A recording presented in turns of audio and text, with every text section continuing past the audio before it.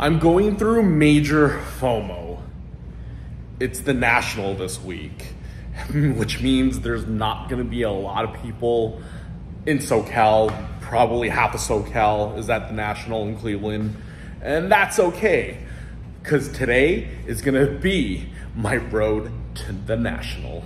Next year's National is gonna be at Chicago, and I've had such an amazing experience at Chicago. My first National was back in 2021, and apart from being my first National, it was 90% of the hobbyist first National. It was insane. It was the great curator. He started off with content creating. I did this sad little post about being 25K in debt because I spent so much money on sports cards. The next time I go to the National, I want to be in better spirits. I want to be in better health, and I want to have fatter pockets. First time I went to the National, I had $20 left in my pocket after all the expenses, after paying for my hotel, paying for my flight. I went to the first trade night. That shit was phenomenal. The environment was electrifying. There were so many people out there wheeling and dealing, and it made me want to wheel and deal. I met friends that I still keep in contact with till this day. But let's break it down. The first time going there, it was trade night, Thursday night. I was ready to roll, $20 in my pocket.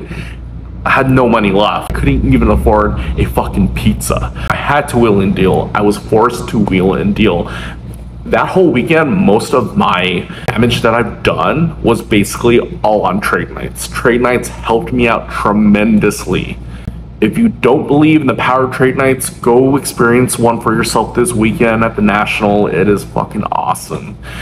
Then this amazing play happened. I traded a bunch of PSA 9 cards for a Kobe Bryant gold standard out of 24 PSA 7 auto. I basically gave up 2 Topps Chrome Kobe Bryant, the 2008 2009 Topps Chrome Kobe when he was backing down LeBron. The LeBron Kobe card is what got me started off in this hobby.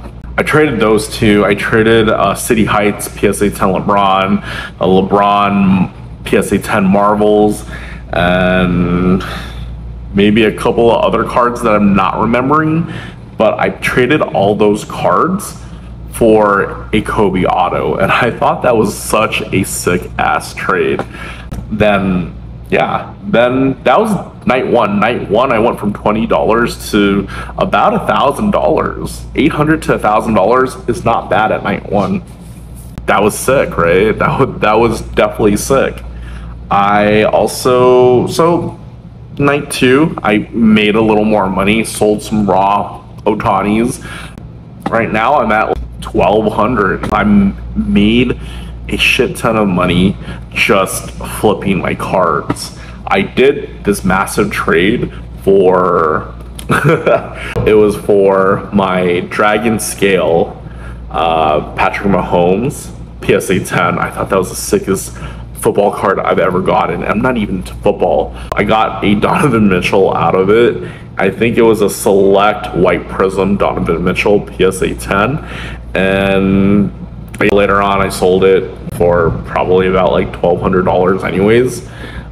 But the moral of the story is, even if you go to the National with a little bit of money, you just need a good personality, an awesome vibe, and with a little bit of luck, you'll come out on top. That whole weekend, I probably came out positive around $2,000. I started off with 20 bucks in my pocket, and I turned it into $2,000 plus, probably even $4,000 plus, including the Kobe. All in all, it wasn't a bad National. It made me who I am today. I started off with 500 followers on Instagram pre-National, and I left the weekend with 1,000 plus followers. All the while feeling like shit because I did bad my first year in the hobby. I lost that 25,000 at that time, and I was feeling like shit. My goal for next year is to go to the national, healthy, sound mind, and being able to afford stuff. I want to be comfortable, way comfortable, so I can enjoy this hobby with my hobby friends. I miss each and every one of you guys. I miss going out there, boots on the ground, saying hi to every vendor, saying hi to all my friends, creating content that way. Next year is going to be a big year. I'm going to reset the rest of the year. Also, I got a few more updates. I am probably not going to go through with hobby party anymore because of the state of my health.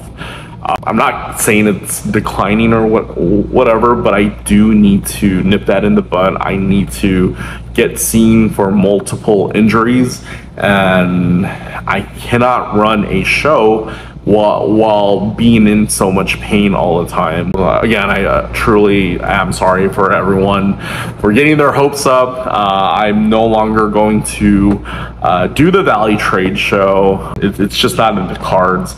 But however, I'm never gonna say I'm never going to run another show. It could happen.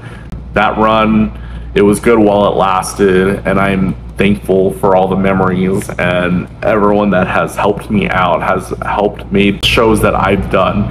It has a very special place in my heart. Thank you so much, everyone. But those are my quick updates, and I'm excited for the National next year in Chicago. I'm gonna come back. I'm gonna swing for the fences, and it's gonna be fucking awesome. All right, guys.